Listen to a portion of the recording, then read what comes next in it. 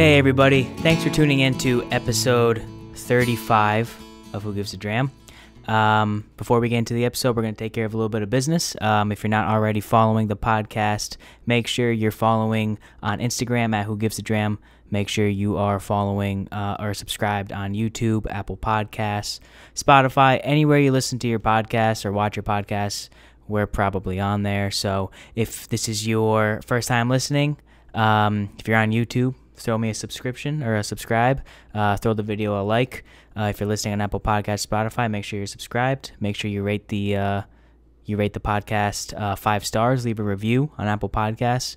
And if you're listening on any other podcast platform, do the same thing. Also, as well, make sure not only Instagram, your boy is active on TikTok. So make sure you're following Who Gives a Dram on TikTok, and also on Facebook. I post my videos on Facebook too, so that's all at Who Gives a Dram. If you guys want to use the whiskey glasses that I use every single week on the podcast, they're the most durable nosing and tasting glasses that I have seen. And not only are they durable, not only are they stainless steel, but they're also very sleek and modern looking. Check out Snoot Glass. www.snootglass.com for their full product lineup.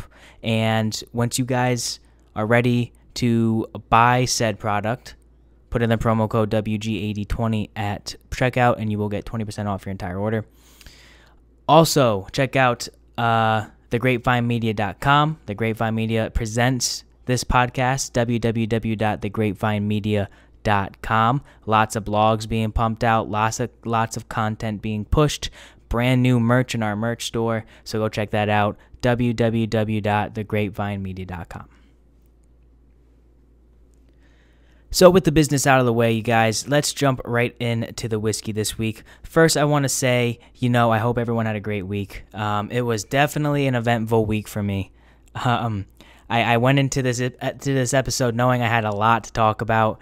And typically I try to write down notes and I try to prepare a little bit for the show. But this week I said, you know what, we're just going to fly by the seat of our pants and we're going to jump right into it. So I'm recording this episode a little bit later than I do because there is some events that happened this weekend that I wanted to react to. And I chose my whiskey appropriately as well. This week's whiskey is going to be Peerless straight rye whiskey. This was gifted to me, and it's a very generous gift because this is usually MSRPing at around $100. This is a 2-year-old barrel-proof rye whiskey, distilled and bottled by Peerless in Kentucky. This specific bottle is 107.2 or 53.6% ABV, 107.2 proof. It is bottle R150406301. It's a 2-year-old barrel-proof rye whiskey, and it's distilled by a very historic distilling company in Peerless. Peerless was one of those distilleries that was very popular in the late 1800s, early 1900s. Went out of business due to prohibition for the most part, but came back. Started distilling their own stuff, and I believe in 2017 they won one of the top 15 best whiskeys in the world, maybe on Whiskey Advocate or something like that. But it's actually a sweet mash whiskey, which is kind of cool. Typically bourbons are sour mash, and I didn't know the difference, so I went on to bourbonveach.com. And it says that yeast like an acidic or sour environment, but bacteria does not. By quote-unquote souring the mash, it creates an environment that is favorable to the yeast, but not to the bacteria. So that's why typically this sour mash process is so popular. However, Peerless, according to this website, is so confident in their cleaning abilities and the state of their facility that they go with the sweet mash. And essentially what the sweet mash is, if I have it right, is they don't double the mash. Like they don't bring it over from, what am I trying to say? I was just reading it here. I don't really know what it is. Something I never heard of. I said it on the bottle. I was like, I should probably know what this is. Yeah, I wish it would just say, what is sweet mash? You know what? I'm just going to search it. What is sweet mash? Yeah, it's not even saying what it is. A sweet mash. There it is. A sweet mash. What the hell? A sweet mash is simply mash with no backset, the term which defines the spent mash or slop added to the beer in the sour mash method, or other pH adjustments made via citric acid, malic acid, or malolactic bacteria. Sweet mash begins fermentation as nothing more than the yeast working away at a fresh batch of beer or wine to be distilled. As you will see, nothing is ever as simple as this definition makes it appear to be. Okay, and then it gets into the history. Not going to go into that. Regardless, it's a sweet mash. It's 2 years old. It's barrel proof. It was gifted to me. I've had it a few times. The last time I had this was watching the WandaVision finale, and I haven't had it since. So I'm excited to review it on the podcast here today. And I chose this whiskey because I wanted something strong. I wanted something barrel proof, and I wanted something out of the ordinary, just to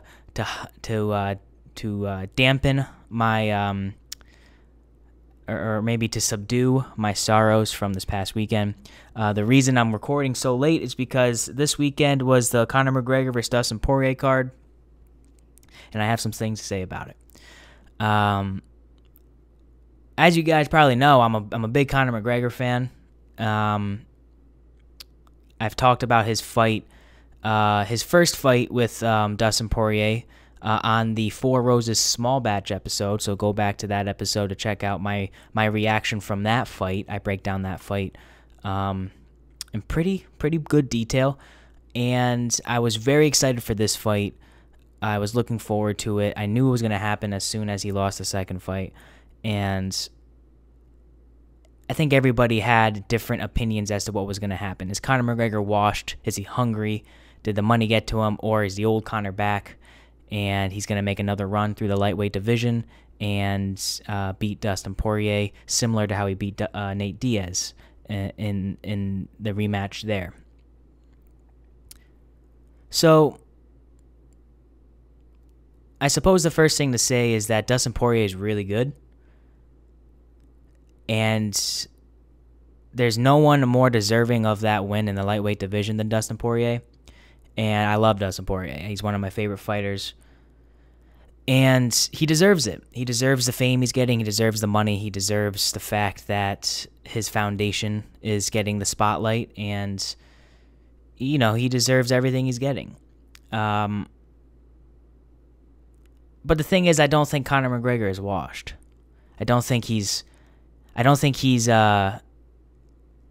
he cannot win high-level fights anymore. And the fact that people are saying that he cannot win at a high level, that he's done, that the money got to him, I just don't agree with. Listen, the first round of that fight, yes, McGregor lost it. Was it a 10-8 round? No, it was not. It was not a 10-8 round. I don't understand why two judges had it as a 10-8 round, because it wasn't.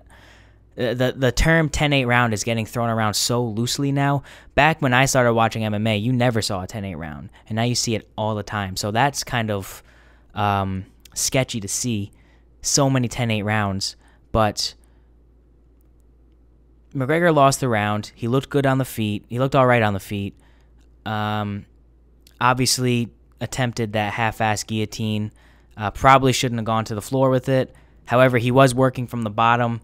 He really didn't get clipped on the ground and pound. He did get a few good elbows to the face, but that's what happens when Dustin Poirier is on top of you, raining down elbows. Some of them are going to come through. But it didn't look like he got hurt. Didn't look like he got phased. And as we all know, when they got back up, the tibia and fibia just gave out, and that was the end of the fight. TKO win for Dustin Poirier, round 1. And that's just the way it is. That's just the way it is now. That's it's gonna go down in the record books as a knockout win or a doctor stoppage win for Dustin Poirier, and that's okay because it's Dustin Poirier. He was winning the fight to the point. I don't know what would have happened but after that round, but me being a full-fledged Conor McGregor supporter, I think I like to think Conor McGregor was prepared to go all 5, so we would have seen it looked like we were in the beginning stages of seeing a very good fight. And in terms of everything Conor McGregor said after, listen, everything is fair game in the fight game, in my opinion. So bringing the wives into it, although not ideal, I think it's fair game. I also think that the fact that his leg was shattered, the shock that the guy was probably in, and the things that he was saying, it might have just been all impulse, or maybe he didn't even know he was saying it. With 20,000 people screaming, knowing that he just illegitimately lost a fight, knowing the repercussions of that result, people were going to be doubting him.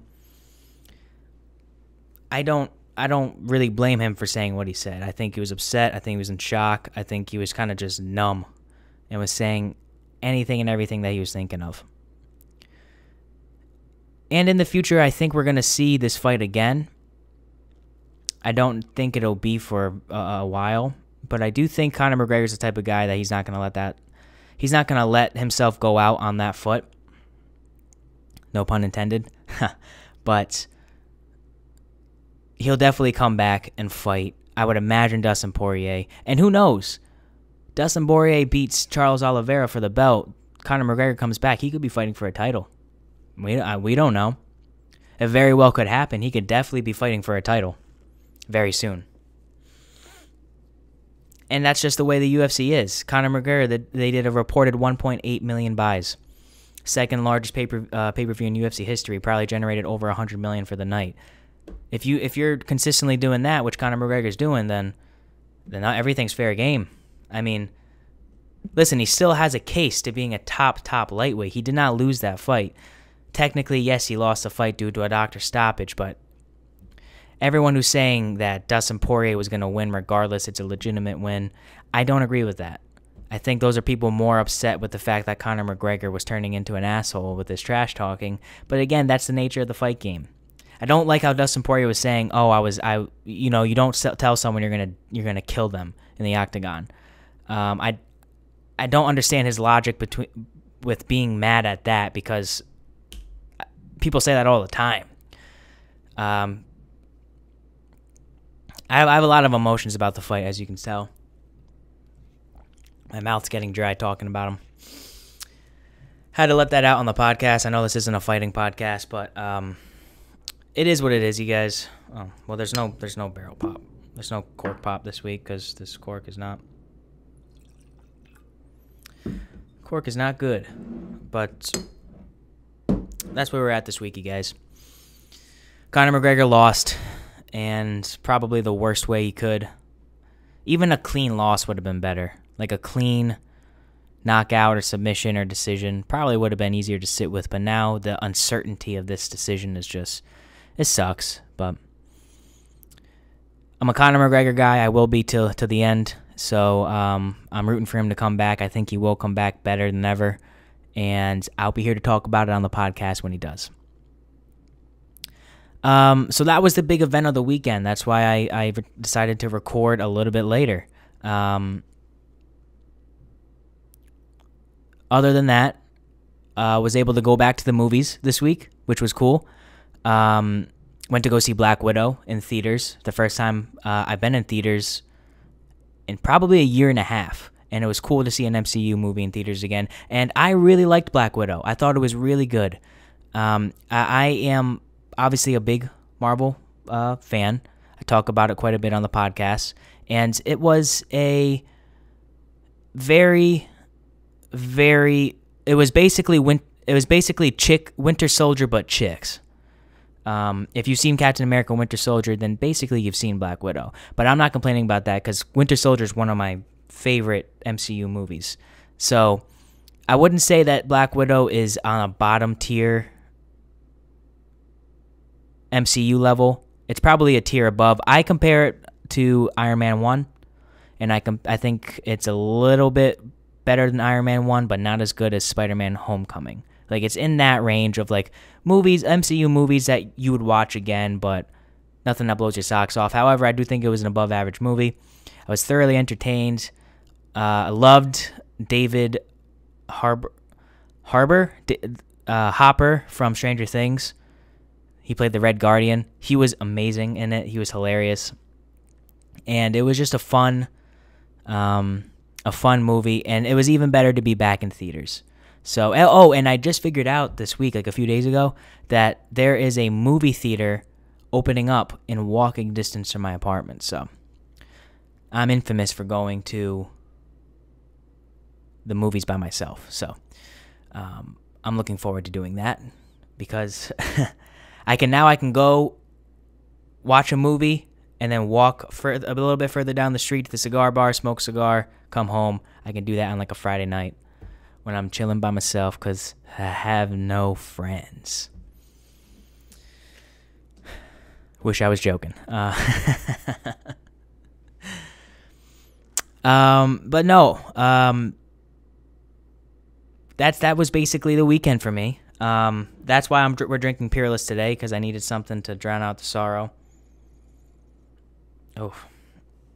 And I hope everyone else had a great weekend, because I truly did enjoy. I wish the weather was better, but I truly did enjoy going to the movies again, and I truly did enjoy being able to get together with some buddies and watching the McGregor fight. It's always good getting together with those that you like to be around. So, a little bit about Peerless. Let's go into the actual distillery. So we already went into the specs of this bottle. Its MSRP is around $100. Again, 107.2 proof, 53.6% alcohol. So this is a hitter. It's a rye whiskey. Not the biggest rye guy, but I'm always willing to give it a chance. There are some ryes that I really like. And where is this? Right, all right. And so I'm not really the biggest rye guy, but we've done some ryes on the podcast, and you know what? I like rye. It's whiskey. I like whiskey. A little bit about Peerless. Peerless, founded in 1889 by pharmacist Henry Craver, was revived in 2014 by his great-great-grandson, Corky Taylor. All-time name, Corky Taylor. Love that. And Corky's son, Carson. Corky and Carson, you guys. We're drinking Corky and Carson's whiskey this week. Love to have Corky Taylor on the podcast. What a name. They were one of the first distilleries to obtain an original distilled spirits plant number when reopening, operating under DSP KY-50. One of the family's first hires was Kilburn, an Eastern Kentucky farm boy, who was then working on his chemistry degree at Morehead State University. Before the ground floor, master distiller Caleb Kilburn. So he's the master distiller. Painted on the wall at Kentucky Peerless is the statement, "Strictly sweet mash." In the 19th century, early distillers used sour mashing to ensure a consistent batch of whiskey every time. It involves using a bit of the setback spent grain or starter from a prior cook to give the next batch a boost in fermentation. So there's a correct definition of sour mash. Granted that starter will have some bacteria and microorganisms, but by starting with a larger population of a healthier yeast than what was native, you were able to kind of hedge your bets and outcompete any contamination, explains Kilburn. It's similar to using a starter in sourdough bread. The process is quite resilient, very hardy, so 150 years ago, it absolutely made sense and it was the best way of doing it. It gets the fermentation going quicker and produces a very standard flavor. So I suppose that's how we can expect this Peerless rye to be. It is not standard in nature, seeing that it's 2 years old, priced at $100, and is barrel strength. So there's nothing standard about this whiskey. Peerless Whiskey Awards. I want to see what awards Peerless won, because I know it did. Kentucky Peerless Distilling Company's small batch Kentucky Straight Bourbon was named Best Kentucky Bourbon at the World Whiskies Awards on February 11, 2050. Huh. Okay. I didn't think the bourbon won. That's interesting. American Whiskey Magazine is who named them the best bourbon. Here's what I'm thinking of. Peerless Kentucky Straight Rye Whiskey receives award from Whiskey Advocate. Whiskey Advocate, out today, this is November 21st, 2017, releases their top 20 whiskeys of 2017, ranking Peerless Kentucky Straight Rye Whiskey at number 15. So that's not a bad number. Because Whiskey Advocate is very, very prestigious in the whiskey community. So, and now I haven't looked at any tasting notes or anything either. So we're going into this blind. We're going into this just moving forward, not knowing anything about it. And right off the bat, I get a lot more. I get a lot more sugar than I think I typically do on a rye whiskey. Definitely hot. You can tell it's definitely hot. It's got that signature, like rye hotness, rye spice on the nose, and it's barrel proof, so it's even more pronounced. But I'm getting a burnt sugar.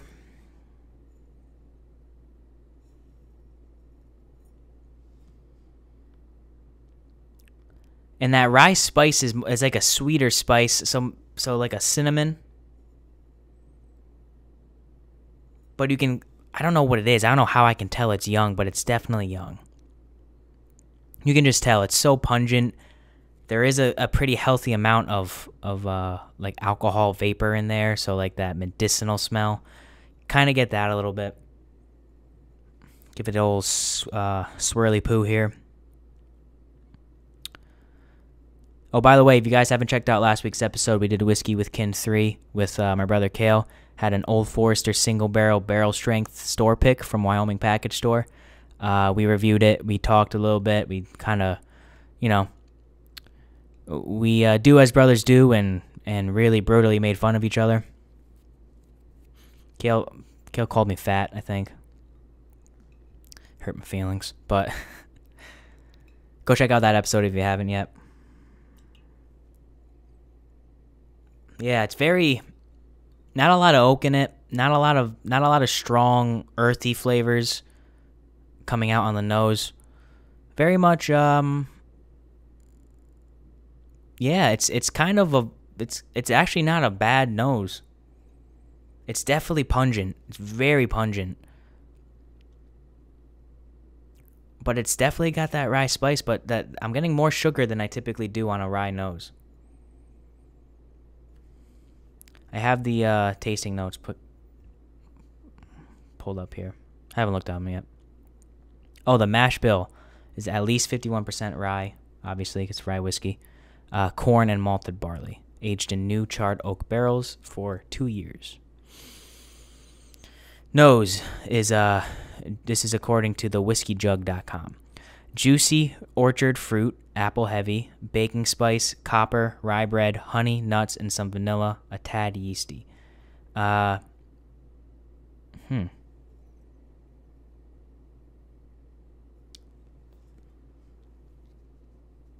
suppose the fruit is there. That baking spice, that rye spice, that's very forward. Copper, like a penny. This does not smell like a penny. Rye bread. Don't eat rye bread. I'm not sure how that smells. Honey, nuts, and some vanilla. That's actually interesting. Okay, after I got done reading the nose and smelling it, and reading and smelling and reading and smelling, you know what I really picked up on the forefront?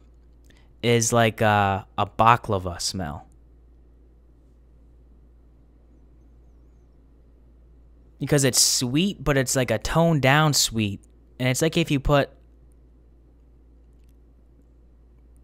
yeah, that's definitely how I get, because the more I think about it now, the honey's there. It's like a burnt sugar, because the oak isn't there either. Yeah, man, like a baklava smell from it. Ever smelled baklava? Baklava is like a Greek dessert made with dough and honey and nuts, and it's really good.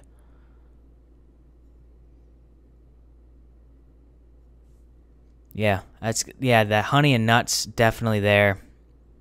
Um, this is an unusual nose because it's so young, so you're not really getting oak, and you're getting more alcohol vapors. But it's very interesting at the same time. I'm surprised at how sweet the smell is right off the bat.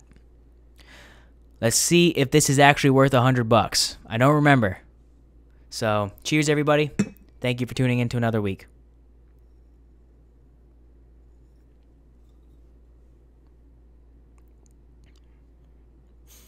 Ooh, right down the hatch. First thing first, getting that fruit.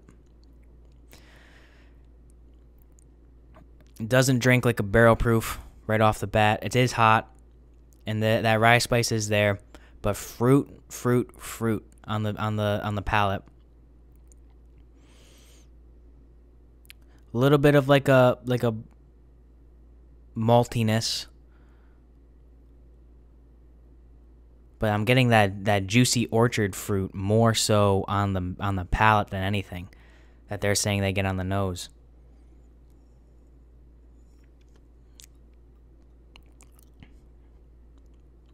It's definitely young. It's not big and bold like other barrel proofs. It's not packing a punch with huge flavor. So that's going to bring down the score, but at the same time, there is a lot of flavor for 2 years. I wonder if that has anything to do with the sweet mash. But it's got a big finish, hot. That fruit on the forward note, spicier on the back. That sweetness stays throughout the entire finish. That's all I'm getting. That's all I'm getting. It's also my first sip of whiskey of the day. I'm also just getting home from work, so who knows? Maybe the fact that I'm tired is affecting my palate. I'm not getting the biggest thing to me is I'm not getting an influx of flavors. I'm not getting, when I drink a barrel, like when I drink an Elijah Craig barrel proof, when I drink a Booker's, when I drink a rare breed, I'm getting an influx of flavors into my mouth, okay? I'm getting lots of things into my mouth.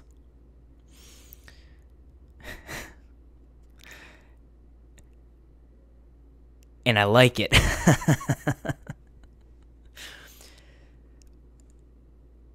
This is different. This is definitely hot. It's because it's a rye. It's hot. It's hot and spicy. It's what they called me in high school. And it's got a big fruit note to it. Sweet fruit. Maybe a dash of cinnamon in there. A little bit of malt.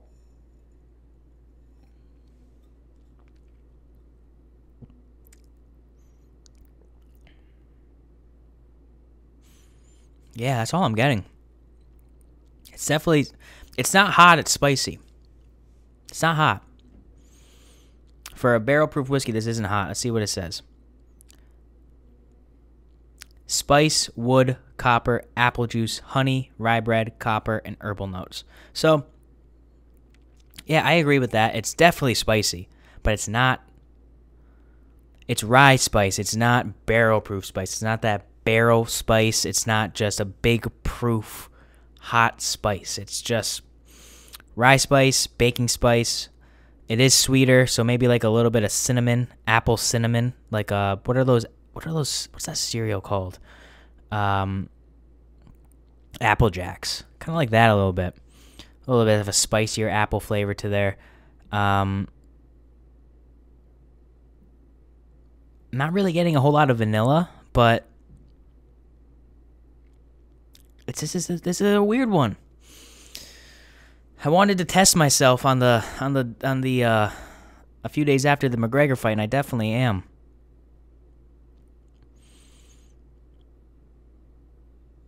yeah, this is just fruit forward, fruit spice. This is Apple Jacks in a bottle.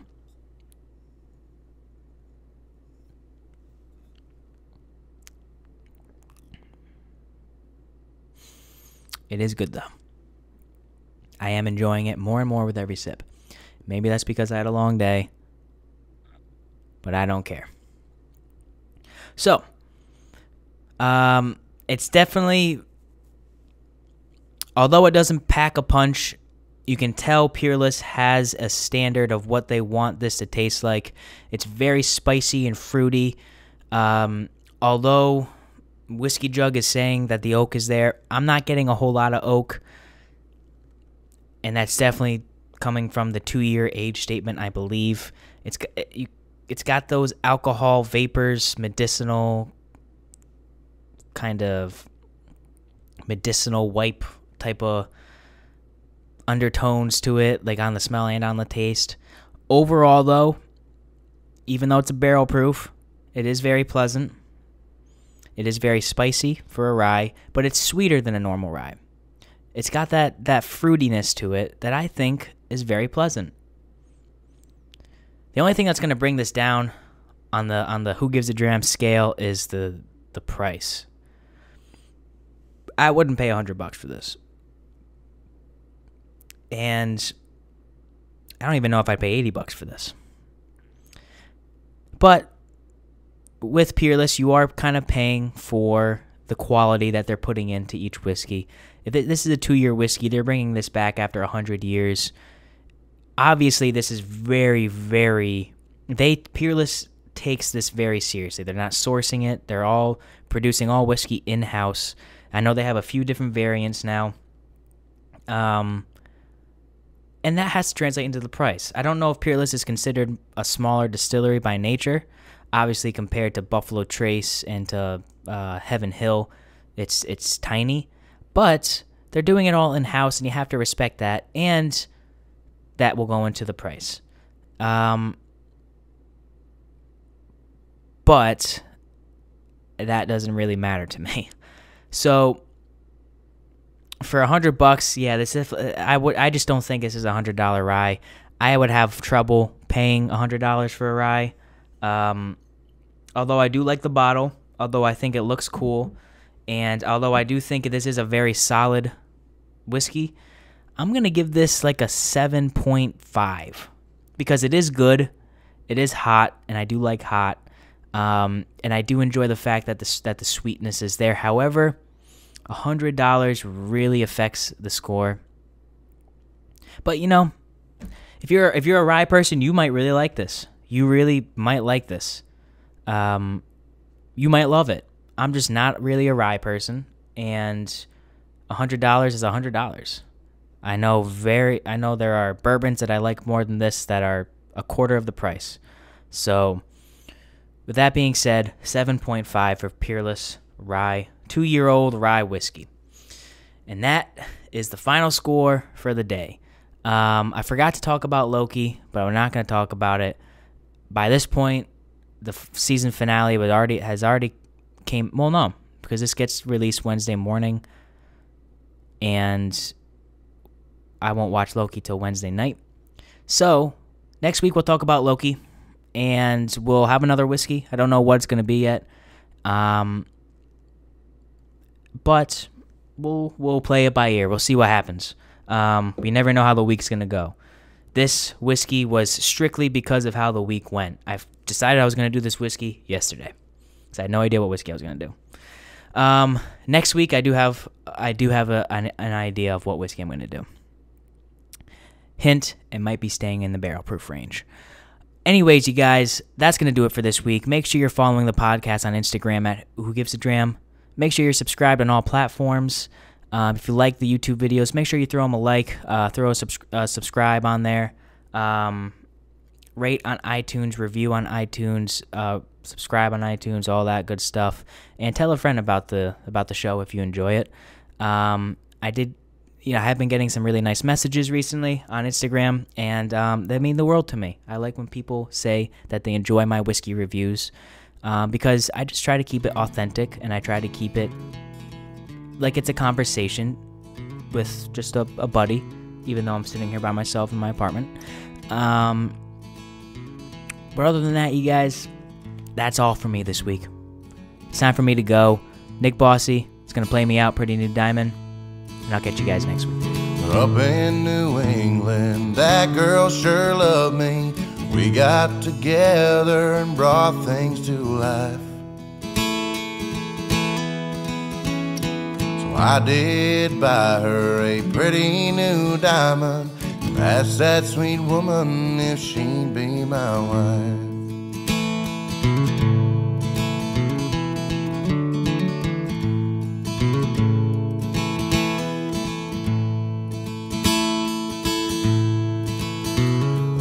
Kind of feeling love songs are made of. With that sweet woman, spend the rest of my life. Before she came along, I was hurting, but at the end of my tunnel, I saw no light.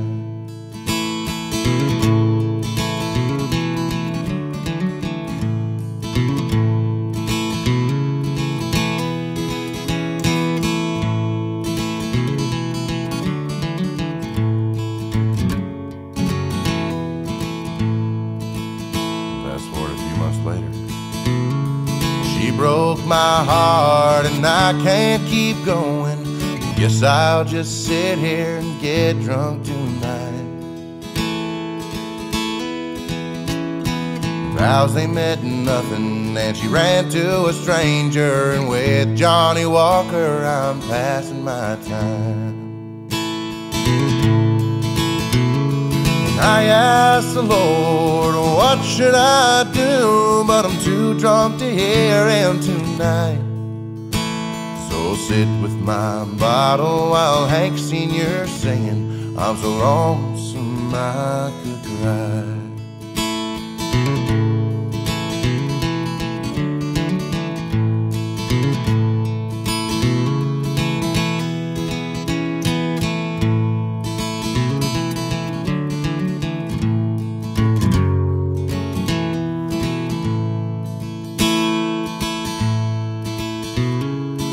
Gave me back that pretty new diamond, and broke my heart a second time. But I got the last laugh when I pawned off her ring, 'cause I bought me a dime bag and a case of Coors Light. I asked the Lord, what should I do? But I'm too drunk to hear him tonight. So sit with my bottle while Hank Sr. singing, I'm so lonesome I could cry. So sit with my bottle while Hank Sr. singing, I'm so lonesome I could